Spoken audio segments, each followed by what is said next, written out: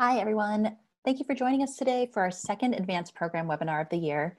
My name is Katie Briggs, and I'm your webinar host. This webinar is part 2 of a 7-part series taking place this year. Our series highlights topics you've shared with us and is directly tied to our 5th anniversary's mission to continue empowering public media. We are grateful to our series lead sponsor, CARS, and be sure to go to our website, publicmediawomeninleadership.org, after today's webinar to view this year's webinar schedule. During today's session, we'll allow for audience questions, so be sure to use the Q&A function within the webinar platform to ask a question to our panelists, and we'll do our best to get to everybody's questions today. So now for the main event. Today, our panel will share their candid stories, strategies, and tactics to help you learn how to deal with sexist microaggressions. I'm happy to welcome our expert and moderator, Paige Deers, business manager at Public Media Journalists Association and certified workplace integrity trainer at PowerShift Project. Christine, take it away. Thanks so much, Katie. I appreciate it. As Katie said, I am Paige Deers. I work for Public Media Journalists Association.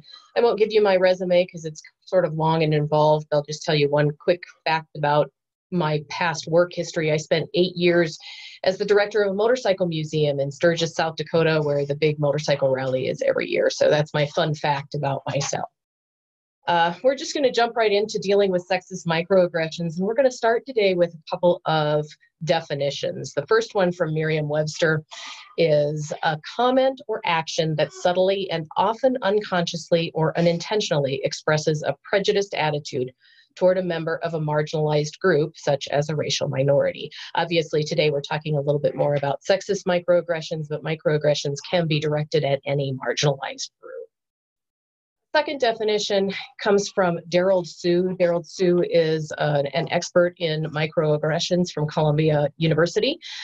His definition is brief and commonplace daily verbal, behavioral, or environmental indignities, whether intentional or unintentional, that communicate hostile, derogatory, or negative racial slights and insults toward people of color.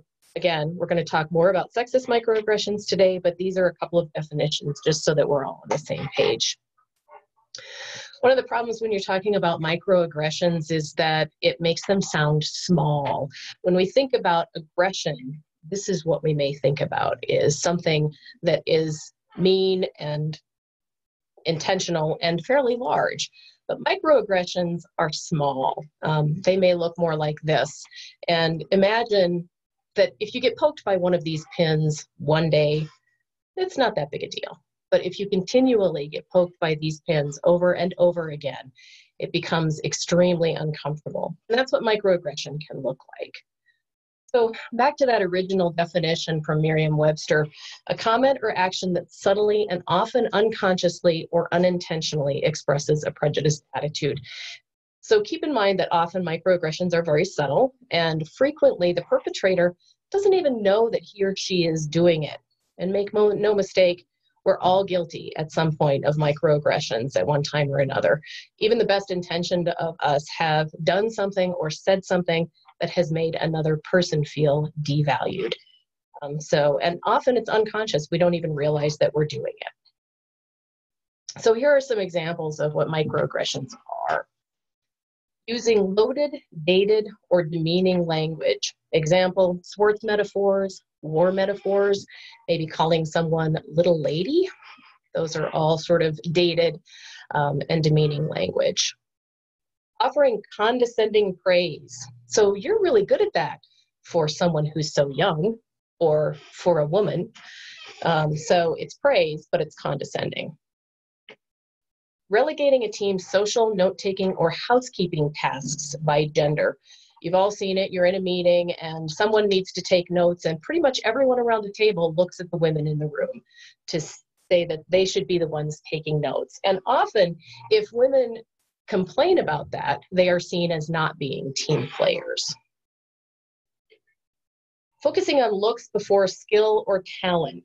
An example of this is you're watching a panel discussion at a conference and whoever the moderator is introduces man number 1 and here's his expertise and here's what he's done in his life, and man number 2 and here's his expertise and what he's done.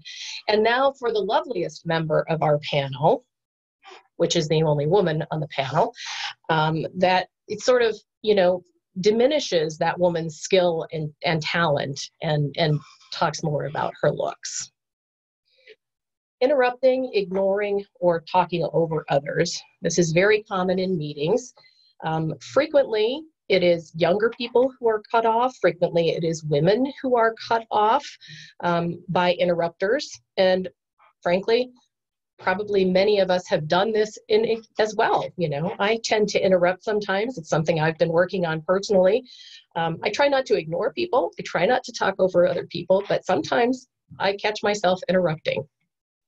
So again, these microaggressions are not something that you do necessarily intentionally or mean-spiritedly. Assuming a person lacks or has certain interests, skills, knowledge, ability, or disability. One example of this, if you are very, very tall, I'm sure that you played basketball in high school, right? Assuming that someone has those abilities based on the way that they look or appear. Making statements or asking a question that presume the questioner is normal and the other person is unusual. So, for example, asking a person of color, where are you from? When this person is probably from the United States, has lived here all of his or her life, is a citizen, it gives the intention, it gives the impression, it implies that they don't belong in their own country. Asking highly personal questions related to gender identity, ethnicity, or disability. Example of this would be asking an LGBTQ couple, which one of you is the guy? How about producing events or materials that exclude whole groups of people? Again, panels at conferences, frequently you will see all male panels. And in fact, some women have gone so far as to say that they will not participate on a panel unless there are other women on the panel. I think that can be kind of a catch-22, because if you are asked to speak on a panel and you are the only woman, by saying no, you may eliminate all women from the panel. But if you have enough power and you can elevate other people and ask for more, then great, go ahead and do that. Mimicking dialects or speech patterns and treating them as humorous. And you know, you may think that only people with accents that appear foreign may experience this, but frankly, I've experienced this as a person from the upper Midwest, and you know, sometimes I will say something and someone will make fun of the way that I speak. Repeatedly misidentifying colleagues or mispronouncing their names. It's very important that we take the time to get to know people and that we remember who they are the next time that we see them. Again, I think most of us have probably experienced this at some point in our life where, you know, you'll meet someone, oh, it's great to meet you, and you think, I met you 3 times. How about making physical contact out of curiosity or presumed consent? The best example of this that I know of is if you have ever been pregnant, you have probably had someone walk up to you and touch your belly without your consent. You also hear from women of color who say that people frequently will touch their hair without permission. And so those are both great examples of, so all of these things are microaggressions. Now the question is, so what the heck do we do about them? Because again, they're subtle and they're often unintentional, and you may have seen yourself in 1 or 2 of these.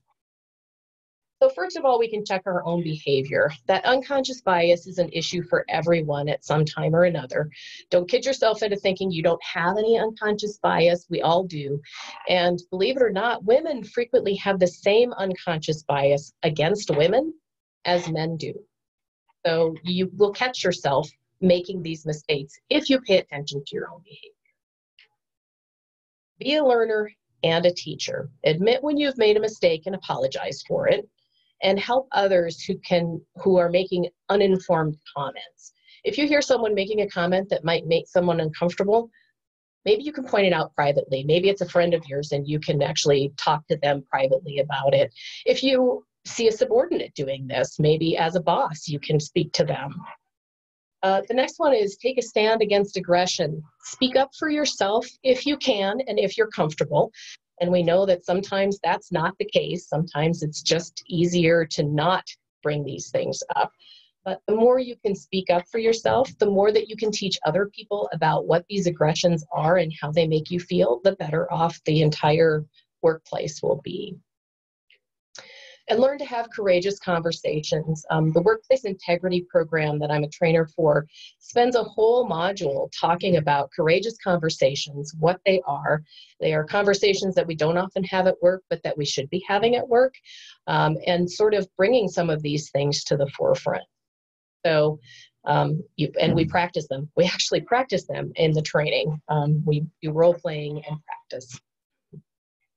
So we're going to go through a couple of case studies here. And before we do, I'm going to introduce the other panelists for this webinar because I would like them to participate in these case studies. So our panelists for today are Jeannie Yandel, who is a special project editor at KUOW Public Radio in Seattle. Works on everything from podcasts to special broadcast series to live events. She's been a host, a reporter, and a producer, and she's won local and national awards for her reporting and interviewing. Recently, she created and co-hosted the podcast Battle Tactics for Your Sexist Workplace. She loses arguments every day with her 7-year-old daughter, as any of us who've had a 7-year-old know is the case. And our other panelist is Phyllis Fletcher. Phyllis provides editorial guidance to APM podcasts. She is a frequent speaker, teacher, and coach. She was the inaugural editor of the year for what was then Prindy, what is now PMJA. And her first radio story was about racism that happens on the phone. So welcome to both of our panelists. We're very excited to have you both here. And I want you to help me with these 2 case studies. Great. Cool. For our first case study, you're in a brainstorming meeting with your colleagues. Ideas are flowing freely around the room. Sue raises an idea that you think warrants some attention. No one comments about her suggestion. And a few minutes later, Bob makes essentially the same suggestion as Sue made. Colleagues around the table get on board with the idea and start to build on it. So what do? Jeannie, you want to start? Sure. And before you start, let me say to the audience, if you have comments, please add them in the questions box. If you have ideas about how you would handle these case studies, please add them and Katie will share them with us. Go ahead, Jeannie.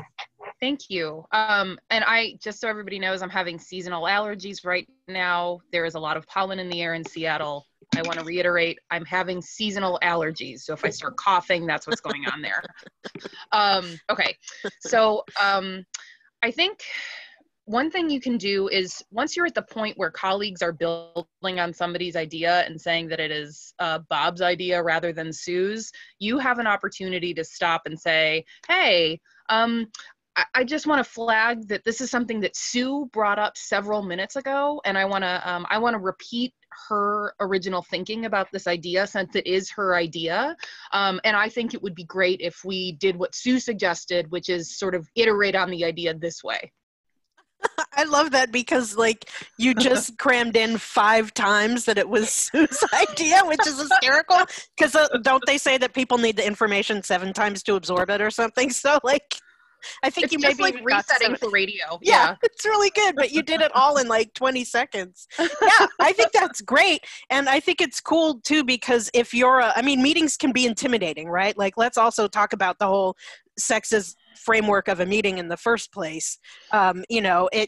It can, everyone's bringing their baggage into the room and their baggage is going to have sexism packed right in there. And so if you are a kind of person where doing Jeannie's example would, feel like intimidating or something like that, be the first, or if someone else is the first, like, just be the second person to just slip it in there, because there's also power in numbers. So if you don't feel comfortable, being the alpha dog on that, you can be, hey, this is it. She said that, right? And Yep. Someone else who heard the same thing will pile on. So Yep. It can be power in numbers. Agreed. Also a reminder to watch for patterns. This may be an isolated incident, but it may be that Bob frequently commandeers other people's ideas and that Sue is frequently ignored. And if that's the case, if you're the supervisor, then, maybe it's time to address a little bit deeper some of those cultural things that are happening in the room. But I think you're right. And I think it's a good idea too to say, you know, Sue, I think you said something just like this. Is this the same idea that Bob had? Do you want to sort of expand on what you were thinking? Mm-hmm. That's nice. Yeah, bring it back to her since she had the idea in the first place. That's awesome. Yeah. That could also be a cue for you as a supervisor or the person running the meeting that, you know, if you are noticing that pattern, perhaps that means you have to revisit how you're running your meetings. Maybe you have a meeting where it's not an opportune place for everybody to bring their best ideas forward and really build on something and make the best possible thing. One of the burdens of running meetings and being a supervisor in that way is figuring out what is actually the best way to sort of harness the collective genius of your team. And it's not always the meetings that you went to before you were a supervisor. It's not always a brainstorm session. Right. And I also think that sure. you know, you have to give credit to the fact that not everybody has the same conflict style. And, you know, Sue may not be the one to, you know, once she's put out her idea, it's like, okay, I'm done, you know. She may just be the one to sit back and, you know, recognizing that she had the idea either in the meeting or outside of the meeting is helpful, I think. Mm-hmm. And to Tiff's question, it's I feel like you do the same thing whether Bob is a manager or not. Tiff asks if Bob is a manager who commandeers the comment, what do you do? I feel like you do a version of the same thing that you would do whether Bob was the manager or not. Yeah. Right. Okay, well, let's go on to the second case study that we have. So you're on the hiring committee for an opening at your organization. You've done your due diligence in hiring. You've asked each finalist the same questions, tried to be as fair as possible in your review of all of the candidates. During the discussion of who should be hired, one of your colleagues says they're concerned about one of the candidates because she seems too ambitious. How would you respond? Why? Let's start with you. Yeah, sorry. I just like jump straight in there. Why? I would ask why. You know, because that's an awesome thing we have at our disposal, you know, in a journalistic milieu, is to ask, you know. So ask why and take it from there. That's how I would start that. I would be very knee-jerk with that, as you can tell. Why? I would, I mean, I'll probably say this a bunch, but I would, so I bet a lot of us are familiar with David KUOW and the training that he's done. You know, that he did for a lot of us in public media. He always talked about the questions, the W5 and how questions you ask, and also the style in which you ask them, bland in, color out. You can definitely ask W5 and how questions around somebody being too ambitious. Like, what do you mean by that? Like, how did you experience that? Why do you think ambition is a problem for this role? You know, it can be tough to stay bland, but, you know, I don't know. I have often been in situations where I have repeated bland and color out in my head to see what they have to say. I forgot that one. That's a good one.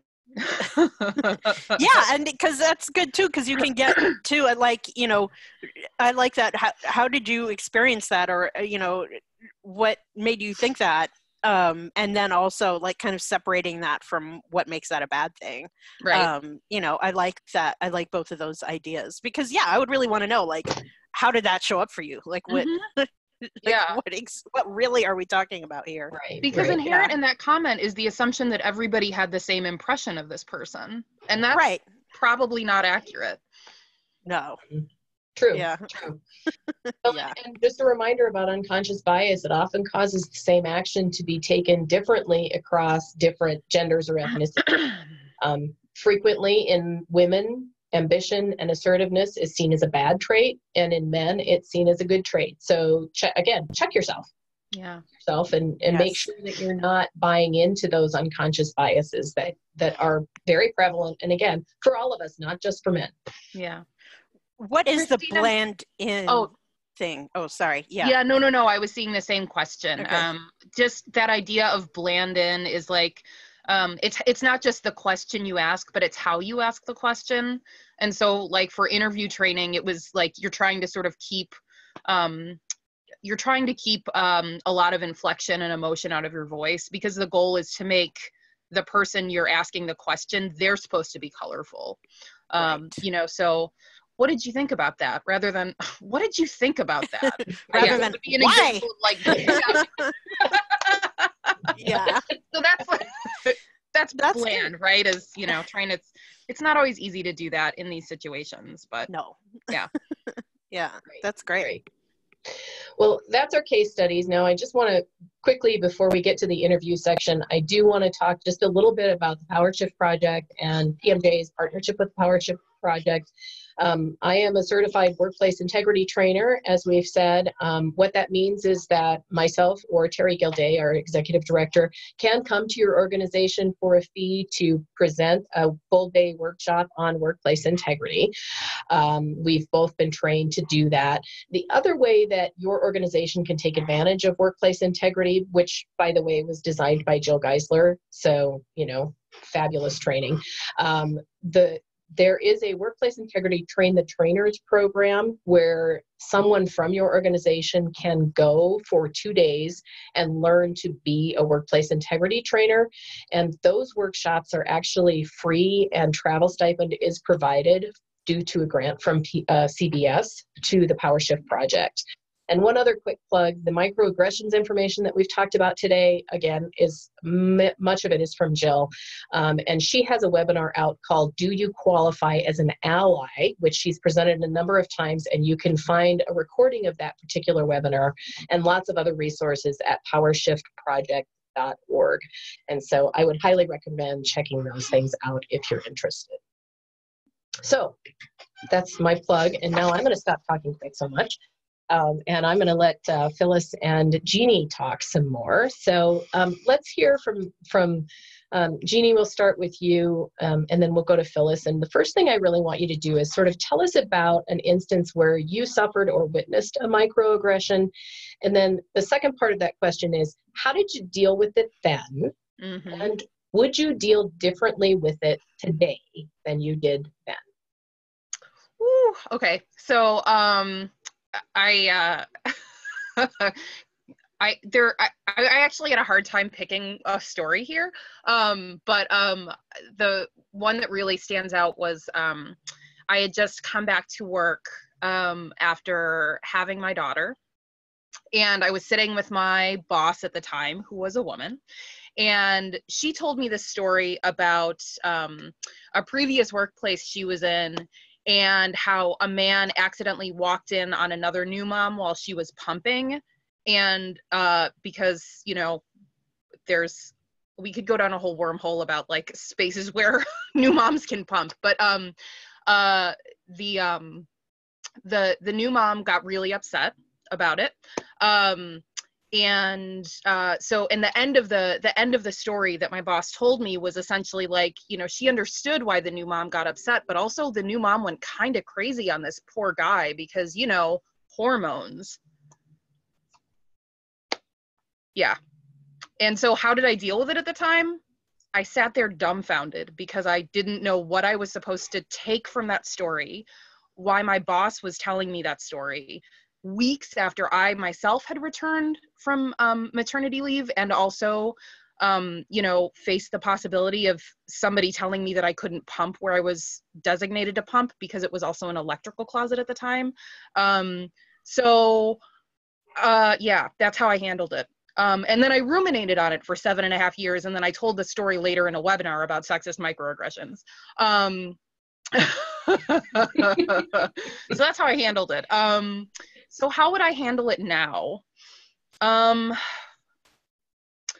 think that I'd like to think that I would have said something, but I probably would have waited a few months.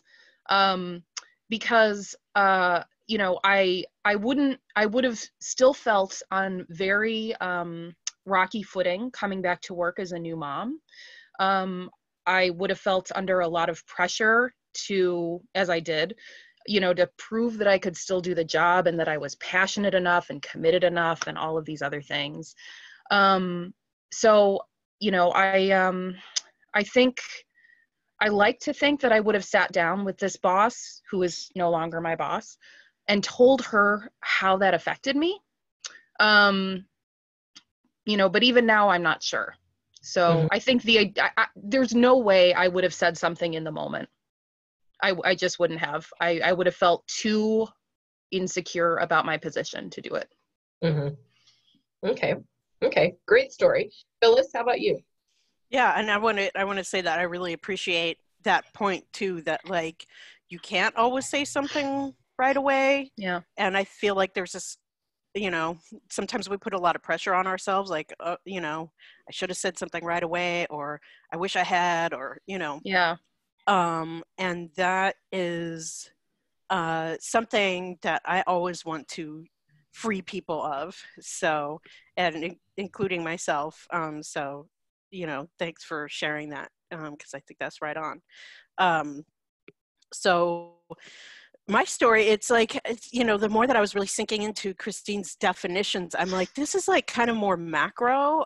So people are going to be like, how's that a microaggression? But I feel like the reason that I thought of it is that it was couched as a joke, which I think a lot of things like this can float around in. So this is from when I was a software engineer.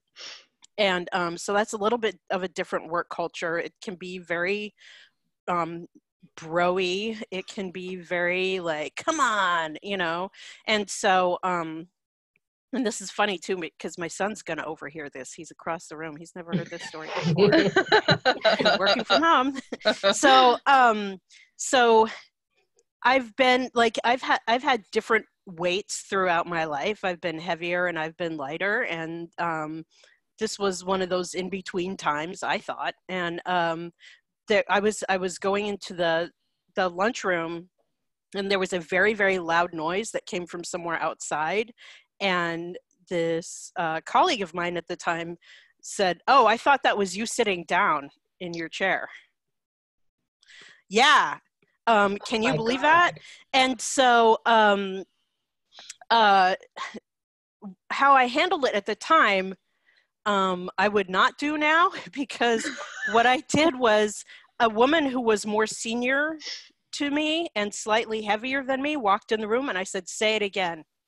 And he went, boop, bright red. Thank God he did not say it again. But he was scrambling and was like, "Why would you do that? What are you doing?"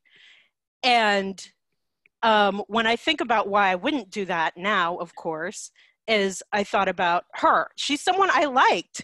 And I almost dragged her into my BS with this guy because I was so pissed, because I flashed and reacted, which is not the best thing always. So that kind of ties into why it's like, it's okay to react later. Yeah. Like, I could have told him later he was out of order. I had all the time in the world for that, but it's like my lizard brain came out and went, "Wow!" and I said that, and it's like, it's only funny because he didn't actually repeat it. So I needed to not amplify his microaggression because I was hurt, but that's what I, in the moment, like, kind of tried to do. And that's whack. So I shouldn't have done that. This was a very long time ago, I would like to say. How would you deal with it today? If someone made that similar comment, how would you deal with it today? Yeah, I think that I would have done something like, "Bruh, seriously," and looked around at the other guys and waited for one of them to say anything. They probably wouldn't have. And then I probably would have told him later, like, "Dude, that was really messed up. I can't believe you did that." Yeah. But I still, like, I definitely wouldn't have told the other woman. Yeah. Because that's, it could have made her feel bad. Right.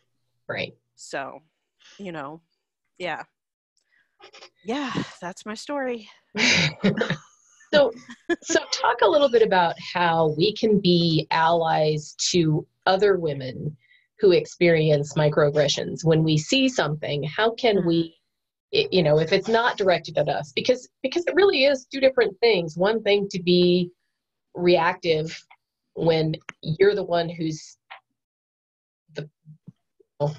having the microaggression against you. It's another thing. How can we be allies to other women?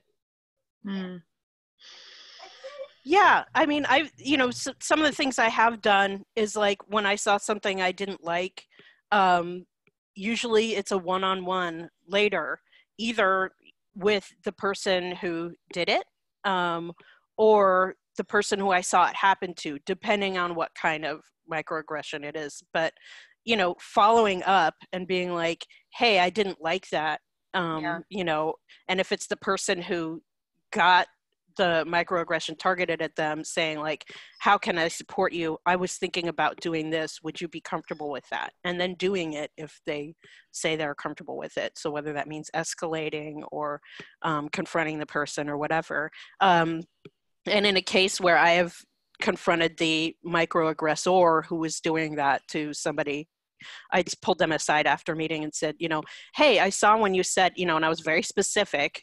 I saw when you said X to this person, and that didn't seem like you. What's going on there? You know, and you know, was able to have a really honest conversation after that. And I felt like it was good because they at least knew that I wasn't okay with that kind of stuff. So it's not like I was some superhero that stopped it forever, but they just knew in the back of their mind or the front of their mind or whatever that like, hey, well, if I'm going to do X to this person, she's likely to say something afterwards. So, yeah. And I love the way you put that. I really do. That, you know, that didn't seem like you. I mean, it takes some of the onus off of that person, you know, because frequently, you know, that they didn't mean anything, you know, frequently you'll hear something and know, oh, you know, that person is so nice and so friendly and so gentle. And then you hear something and think, I can't believe you just said that. Yeah. And people are complex, and usually whatever they're saying has to do with what's going on with them. It's it's not really about the other person at all. Yeah. So the more you can focus it on like, what's going on with you, you know, it can get you a lot farther, a lot faster. That's a really good point. And I have to say, I love how you're also focusing on how comfortable the person who was microaggressed against, how comfortable they might feel with you taking action.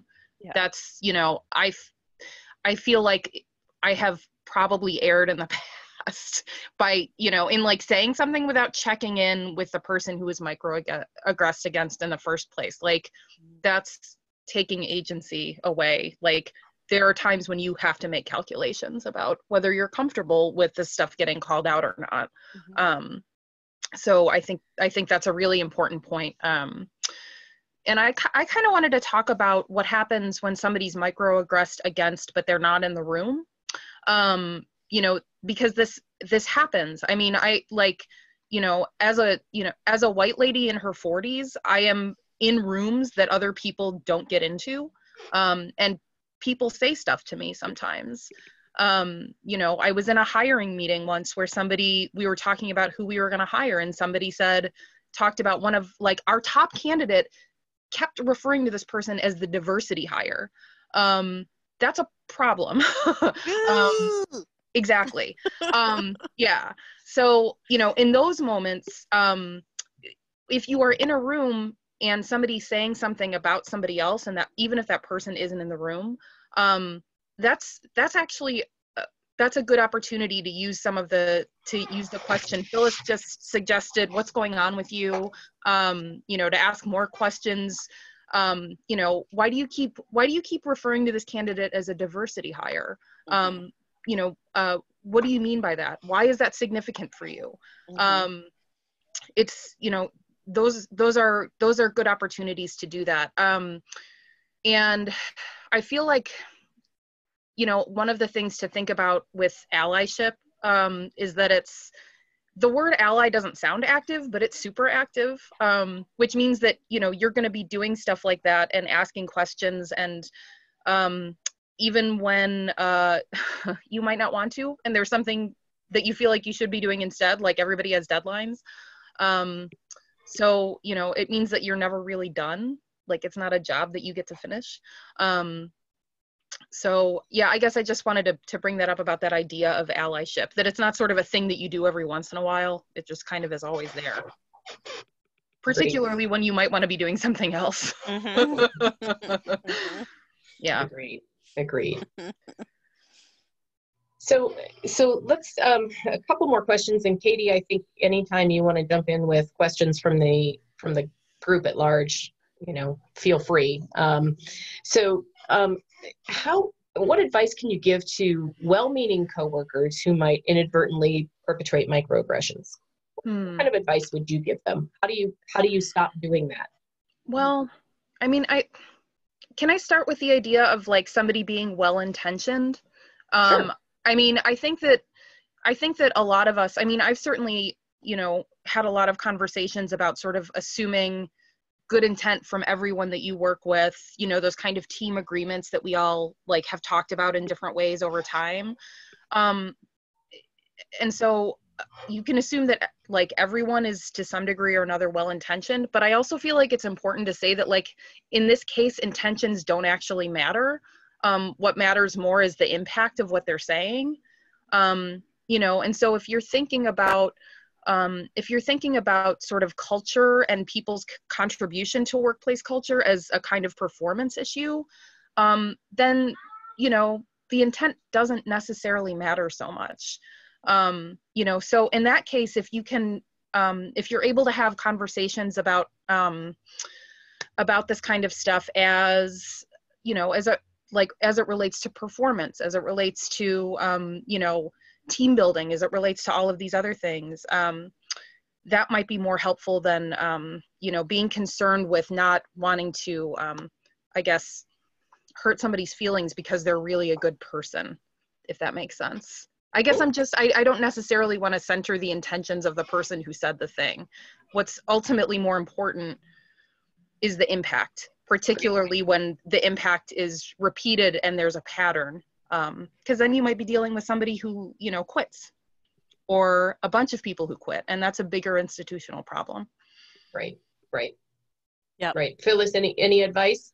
Just mega dittos. Yeah. And just focus on like, hey, just that one thing that you do, could you stop? Like, especially if you're a supervisor. I know we're going to get to that, but if it's someone who's like, oh, I don't mean anything, I'm just kidding around. As a supervisor, if you are when you have power, and if you don't have that power or don't feel that power, I know that like kind of the square advice is always like, talk to HR, talk to your supervisor. Like, I understand you can't always do that either. Yeah. And so I feel like there are subtle micro things you can do to protect yourself. So you can just figure out what you feel comfortable with as far as communicating that you're not the audience for that stuff. Mm-hmm. And then, process it with your friends. And so it's like, it's kind of in a way like turning their own thing back against them. But, you can, it's, like walk away. You can, like communicate with your face, like that wasn't cool, or just be like, anyway, it's things like that you feel safe doing. That's something you can do. And then if it escalates, you might have to change tactics, but it's something that can at least like shut it down. I mean, we all have the headphones in our office, right? Oh man, closing the office door, put the headphones on. Yeah. Sometimes that's what we have. And that's real. That's something you can use at least in the moment. Yep. Yeah. Okay. Yeah, that's a really good point, actually. There are all kinds of cues you can give somebody. Yeah. Mm-hmm. Yeah. Okay. Katie, did you have something? Yeah. Well, we had a question from the audience specifically kind of about the repeat offenders topic that we've been on. What do you do with someone apologizes for the behavior, and then continues to commit the same offense again and again? Yeah. What happens if they're really sorry? Mm-hmm. That's a classic abuse pattern, right? And I think like it does come back to like, just like focusing on yourself for a minute. What are you comfortable with? I think that it can be a really good time to start writing things down. Yep. Because when the person starts apologizing and keeping doing it, that's kind of them letting you know, I'm gonna keep doing it. Mm-hmm. And maybe the only thing that escalates is the tenor and tone of their apology. And so you write down what happened, when, who saw it, where, what happened after that, even if it's just a record you're keeping for yourself. I guarantee you, if this thing escalates to the point that managers are interested and start caring about it, that record will come in very handy for them. Yes. Absolutely. I 100% agree with that. Mm-hmm. And, like documenting creates more work for you. But it's, I can speak from personal experience, unfortunately, that it can be very helpful. It can be very powerful, because, you know, I'm seeing a question here about gaslighting and those patterns. If you're documenting every instance of that, that is kind of an amazing elixir against being gaslit. You know that you're not making this up because you have the record there yourself. And you have something if you yourself need to escalate this somewhere else. You know, if you're in a position where you're supervising the person who has apologized, you know, I've been in a situation where there was someone who would sort of say something in a group meeting and then apologize later in a group meeting, and then say something again in a group meeting, and then apologize in a group meeting. You know, then then it's sort of on you to point out that that person's apology is coming across as false, because they haven't learned from the behavior, they haven't changed the behavior. So, you know, that's also a fair performance conversation to have. It's not dissimilar from, like, you know, not learning how to edit audio and then apologizing for that, and then continuing not to learn, and then apologizing, and then continuing not to learn. Right. Yeah. And something that I learned at one of my jobs too, if you do have to get into this documentation thing, something that can really help you is to email it to yourself, email it from your work account to your work account. If you need to keep it somewhere else, also do that.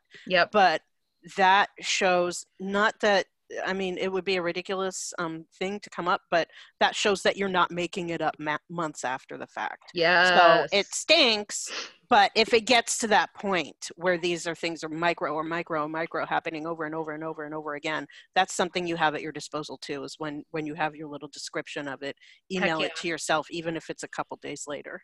Yep. Great conversation. So do either of you have any instances where you've seen someone else deal with microaggressions in a way that taught you something?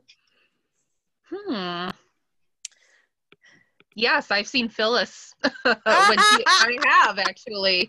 The example Phyllis gave of documentation was, you know, that was something that she suggested to me, actually, years ago.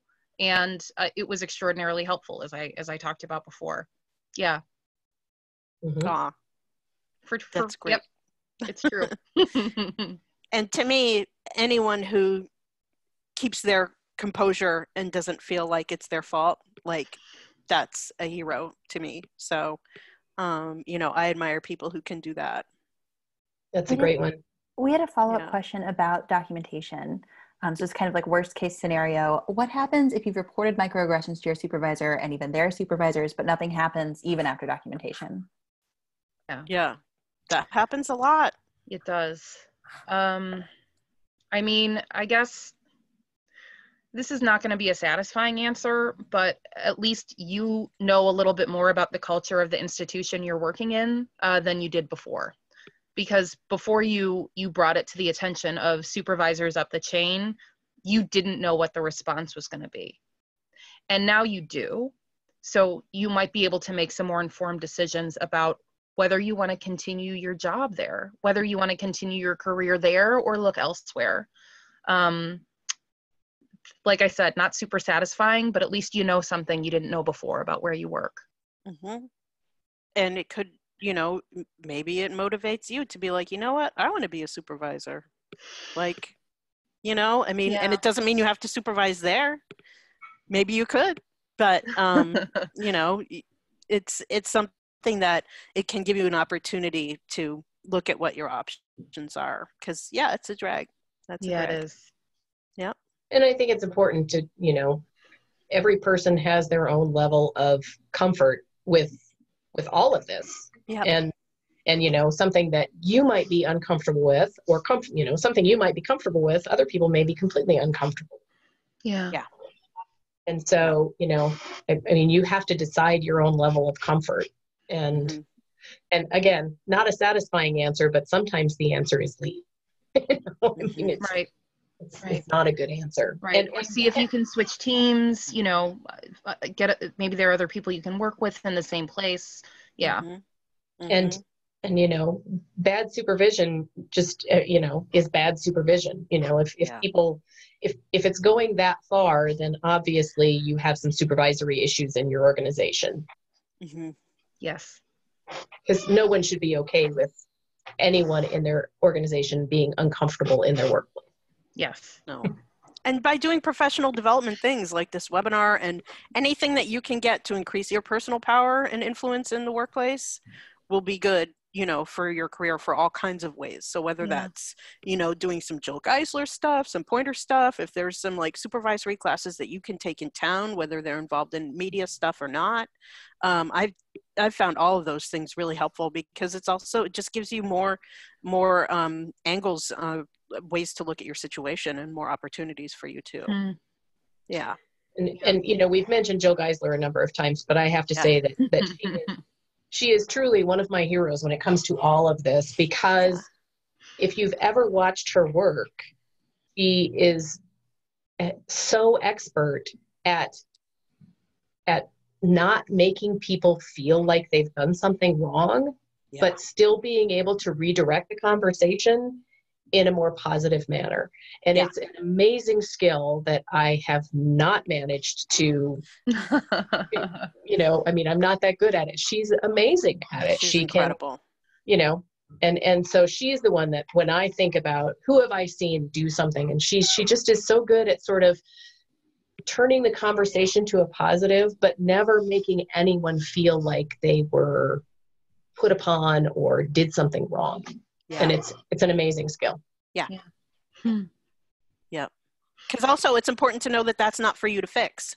Like how wrong that person is, you know. Yeah. Fix. Like it might make your life better if they did like personal work on themselves. Fix that stuff, but it is not for you to fix. Yep. So there's just certain behaviors that you don't want happening around you anymore. It doesn't mean you can or have to try to fix them as a person. And I think that that's another thing that Jill really is good at separating out. And I recommend reading, you know, anything she's written or watching any webinar she's done. She's great. Wear your feedback glasses. Look for that one. Phyllis, that's a good one. Jill Geisler. There's a question kind of along those lines from the audience too, when you said it's kind of not your job to fix bad behavior or bad habits. Could you all maybe address the perspective of the person who's creating a microaggression or tends to kind of like have those behaviors, and you know what it might look like from their perspective? This person says they've encountered a lot of people that don't recognize what they're doing to be a microaggression. I think we don't like to think that we don't recognize it either. Right. Yeah, that's a good question. You know, I think, you know, one of the things I'm thinking of, I'm having a weird moment where I'm thinking of people who I've worked with who I know did not recognize that they were doing this. And then I'm also like, I've been this person. Have I been this person? I've probably been this person. You know, I guess the first thing you need to do is be open to the idea that like, that addressing your own behavior, or at least interrogating your own behavior again, not because you're like a bad person or you're doing anything wrong, to sort of channel what you were talking about with Jill Geisler, but like, you know, the fact that it can only lead to sort of an overall better performance environment for where you're working. The first thing to do is to take seriously any feedback you get from other people, verbal and nonverbal. Because, you know, as Phyllis rightly pointed out, you know, you might be in a position where people don't want to tell you directly what's going on, but they might show you what's going on, you know, by putting their headphones on whenever you walk in the room, you know, by not interacting with you the way you see them interacting with other people, you know, by stiffening up when you make a joke to them. Those are important cues to pay attention to, you know, as a clue that maybe you need to start considering why somebody stiffened up when you made that joke.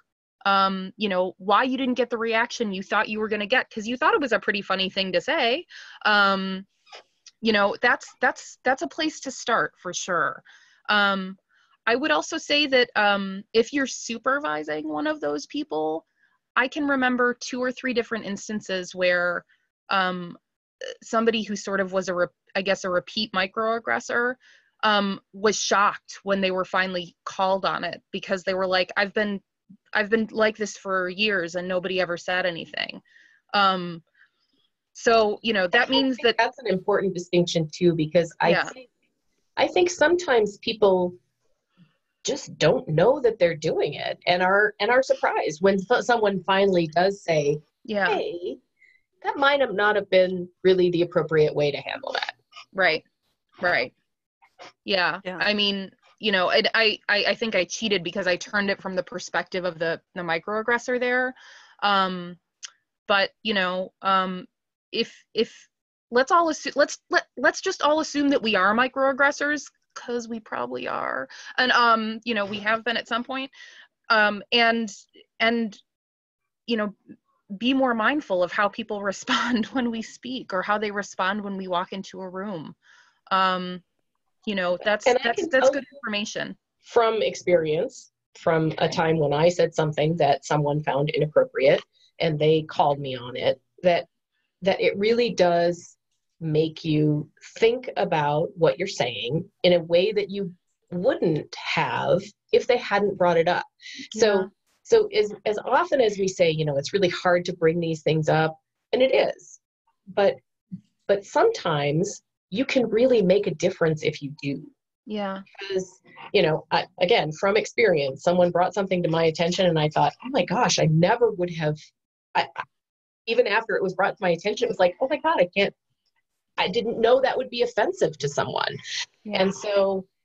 And so, you know, when that happens, it makes you look at other things. And, you know, I mean,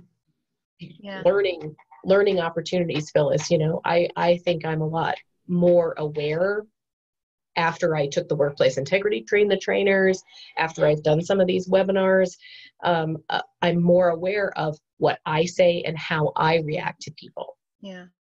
Hey, Christine, can I ask you a question about that instance? Sure. How did you feel when that person called you out? Oh, I was devastated. You were devastated? I was so embarrassed. Yeah. And again, it was something I said that I never would have thought would offend anyone. And so when someone brought it to my attention, I thought, oh, it was never my intention to offend anyone, you know? So I was very embarrassed. And I will never forget it. Yeah. And the person who brought this to me probably has no recollection of this conversation ever happening. And I will never forget it. Yeah. Well, thanks for answering that honestly. I asked because I think that probably anybody who has been called out or called in or confronted, or, you know, if somebody has said to them, hey, you said this thing, we need to talk about the thing you said, has a reaction of feeling embarrassed or defensive or whatever it is. Like, that's totally normal to feel that way. The next thing to do is get through that. Just accept that you feel it and move through it. And then focus on, like, you know, okay, so what can I do? What can I do to improve here? The goal isn't to be embarrassed. The goal isn't to feel terrible. The goal is to recognize that and then learn from it. Does that make sense? Yeah, I think absolutely. And I also think if it's a specific, if the person who's pointing it out to you says, you know, X person was offended by this. I mean, had that been the message, I would have gone to X person and said, I am very sorry. It was never my intention. But if it's more general, it sort of don't have as much. It's like, what do I do with that information now? Now that it's already past me, you know? And I think the answer is you just are more aware the next time you speak. When you open your mouth, you think about what you're saying. Yeah. And as hard as it is, like, that's an opportunity. Somebody was brave enough to say something to you. That's an opportunity to learn. Yes. Exactly. You know, and opportunities to learn are not always fun, but they are opportunities. No, they are not. They are We not. did receive a comment though that, you know, doing the work of calling people out is also, you know, not fun on the flip side as well. Someone No. said that they find it incredibly important to call things out in a thoughtful way, and that they work hard to do it because, like we've been talking about, sometimes people just don't realize what they're saying or like why it might be problematic. But it's also exhausting to continually do that.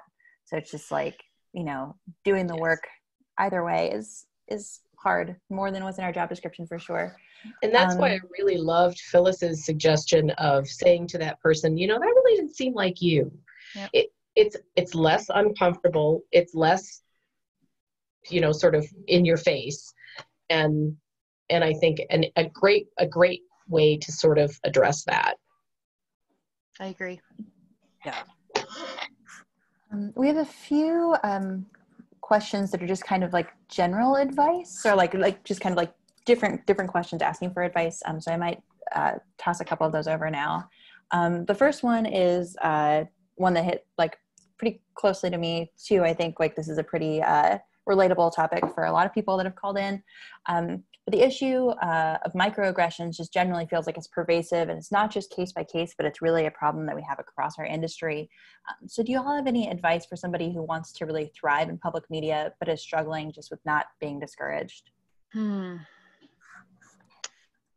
Yeah, I think, you know, connecting with people whose work you admire, whether it's in your organization or outside, and whether it's in public media or not, or even if it's in journalism or not, you know, and, you know, just like seeing if you can do, whether you want to call it informational interviews or just like following them on Twitter and developing a relationship that way, or, you know, going to seminars and things like that to really get your validation and also your inspiration outside of the workplace. Yeah. And to really like develop a trajectory for what you want your career to be, and follow that regardless of what people around you are doing.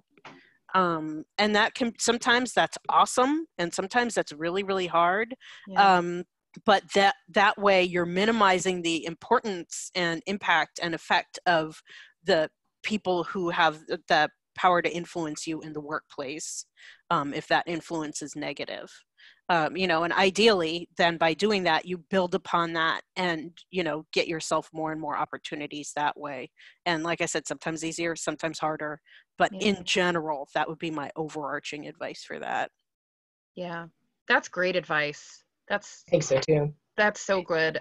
I mean, it can be very easy to forget that a lot of us get into this particular field because, you know, we loved somebody else's work, you know, we grew up listening to it, and staying in touch with that piece of it can be really, really helpful. That's great advice, Phyllis. And I think less satisfying again, but you know, I've been in public media. I've been in lots of different organizations and different fields, and it's not just public media. It's not. Yeah. I mean, these things are prevalent kind of everywhere. Yeah. Yeah. So your oasis is your home. Yes. Which, you know, hopefully, you know, especially right now, because oh my God, we're blurring those lines, right? Even right now by all being here from, you know, remote places. But you know, it can be a hard transition, you know, but to really you know, split things up that way and get your inspiration from other places. Yeah. I was going to say something similar, actually. One of the things that I have struggled with personally, and I've seen other people struggle with, particularly in public media, is the blurring of our identities and our personhood with our jobs. Yeah. And you know what? You can love the mission of public media, but you are not your job. You know, that means that there is, you know, that everybody is the Wicked Witch of the West. They might have power in some places, but they don't have power everywhere. Right. So it's like, I'm like, look, I'm 45 years old. I have literally just figured this out. So like, but it's an important thing to remember, especially in times like this, right? When there's one story that many of us are chasing, but we're not our jobs. And so, you know, being mindful of that as well and finding ways to sort of take care of the you that exists outside your job is really important. As, you know, as Oprah as that might sound, I think that's really true. Yeah, very much. Yeah. Very true. I have some more questions from the audience here. Next one is also just kind of seeking some advice. I'd love to hear your thoughts or advice on issues facing particularly young women in the workplace. As a 24-year-old energized and innovative young professional, I find many of my older male colleagues brushing off, pushing against, or being blatantly disrespectful of my ideas and opinions. I have high aspirations and won't stop trying to make a positive change, but how can I fight the stereotypes of being a green young girl who doesn't have the experience to speak with authority? Ugh, gross. Continue to show your expertise. Continue to do the work and do it well. I mean, unfortunately, time and, you know, I mean, just keep doing good work, I think is so important. And, you know, if you keep doing good work, people will see it. Maybe not every person, but people will see it. I find that very true. Yeah, I second that. And so sometimes that means, you know, like just getting on a newscast even, you know, like if you can pitch to the newscast desk, which can be its own intimidating process. I'm very aware from many angles on that. It can be intimidating. Sometimes your bureau chief can help you out with that. So, you know, pitching to the newscast desk, you know, like finding ways to get your work out there outside of the system of your specific office. Because what will show those people is when other people recognize. And a couple of things happen when that happens. You realize that, yes, it can be good for your career when other people start recognizing, but it also can make you realize it's not that important to me personally whether these people get it or not. Like, it will make things easier in your life, and you know, like, and those things do intertwine and, you know, with each other, but you'll realize that, like, it didn't matter all along whether those people got it. Like, they'll get it. It's just that probably it'll be other people convincing them, because everyone will be like, damn, look what she did, you know, and they'll have to recognize. So, you know, you find those places and pick your spots where you can make a difference. And, you know, I mean, the cool thing is with, you know, like, it can be unmediated. Like, you can develop your own expertise on Twitter and just, you know, like, build up a Twitter following. And what you're, you know, I know it's like easier said than done. Oh, just build up a Twitter following. But it's like, if you start like having threads on things that are important to you, they can be very specific and niche, but other people who will find those things, you know, and like, you can get your photography out there and everything that way. So it's like, you pick what you're compelled by and get it out there by any means necessary. Yes. And people will eventually get it, even if it takes them years. Yes. I'm also going to just hazard a guess about those older dudes who are being very dismissive. They're a little scared of you. The likelihood that they're going to be around as long as you are is real slim. And the likelihood that you might be their boss someday, maybe high. So, you know, if they're, that kind of repeated dismissiveness tells you a lot. This is, again, another place where you're like getting information that you didn't have before. That's giving you a lot of information about who those people are. And that they see something in you and that makes them uncomfortable. And that is not your fault. And it might be something you have to work around for the time being, but not forever. Not forever. I also think that Phyllis's earlier advice about finding people that you admire and people that are in, you know, that you like their work, whether it's within your organization or outside of your organization, having mentors, having allies. I think those are all really important things as you're moving through your career, and for all levels of your career, whether you're 24 or 54, it doesn't matter. Yes, 100%. We have another question about men. Frankly, this webinar does not pass the Bechdel test, but I get why. I get why. Yeah. What is the best way to advocate for a colleague who's constantly being mansplained to? Ah. Good Lord. Yeah. I mean, oh boy. So this depends on your own comfort level and when you want to advocate. If you are witnessing the mansplaining in real time, you can choose to, assuming you've already had a conversation with the person who's being mansplained to, and she's like, yeah, it's ridiculous, it's driving me crazy, I would love it if somebody would like step up and help me out here. Check in with her experience on it first. But if she is okay with it, you can interrupt it. You can literally interrupt it with questions. Why do you keep explaining how editing works to Phyllis? She's been an editor for more than a decade. Have you Googled her? That might be a little sarcastic, but you can interrupt in the moment. You can choose to have a conversation with the mansplainer later. I don't know if you know this about Phyllis, but actually, she's an expert in kites. Maybe you should, she has like an advanced degree from Columbia about kites and how to build them. So maybe you should, maybe you should ask her questions if you want to know more about kites rather than assuming you know more, because she could be a really great resource. Those are a couple of different options that you have, assuming you've already sort of, taken Phyllis's great advice from earlier and, talk to the person who's having that experience and making sure that she would be comfortable with an intervention. And I would just like to point out that mansplaining is not only done by men. Right. Oh, hell no. Yeah. For sure. Yeah, and you can also, wait for it to happen to you and say something then, because it sounds like this person might be an equal opportunity, here's everything I know about everything, and, and it's funny too, because it's like,